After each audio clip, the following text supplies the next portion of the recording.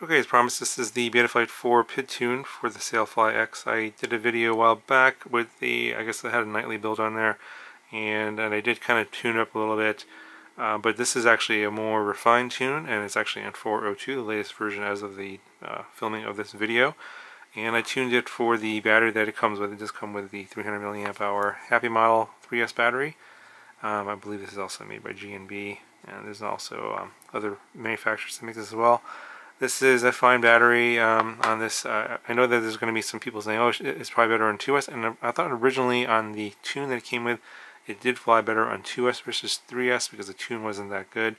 Now, I think they've since updated their tune, but I don't have the actual latest shipping version of this one yet, so their PIDs are going to be different from mine probably. So you know, if you happen to buy this and you don't like the tune, then try mine. I have no idea what the actual shipping version is because mine was an early version, so just keep that in mind. But this one works pretty good. It works good on this battery here that it comes with. Well, it's kind of hard to explain, but if you fly it on 2S, which you can, and I think if you do that, go with the 2S 450 is a good size. You're gonna, in my PID tune, if you use my PID tune, you need to get rid of the throttle cut. So basically, what I did was on 3S, because of the higher voltage, the motor is spinning a lot faster. I put in a throttle cut so that, because basically these props are very flexy, and they will flatten out at really high RPM. You can kind of hear that, the whirring effect. So I wanted to get rid of that because that obviously just is very inefficient.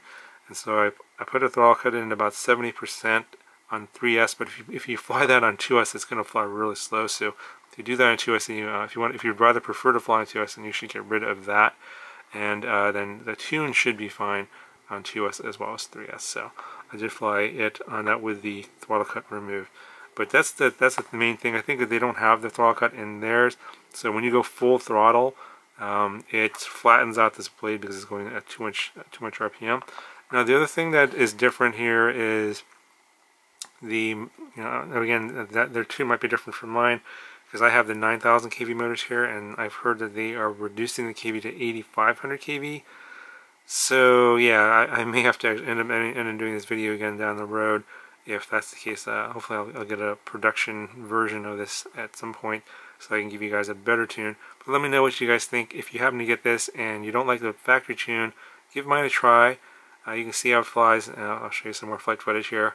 And if that doesn't work for you, because the kV of the motor is different or whatever, let me know in the comments below, and maybe if there's enough people out there that are trying to get a better tune than on the stock battery that it comes with, I may try and acquire the actual final version of this and redo the tune on the final setup, because they've been kind of tweaking it a little bit as they've approached final production.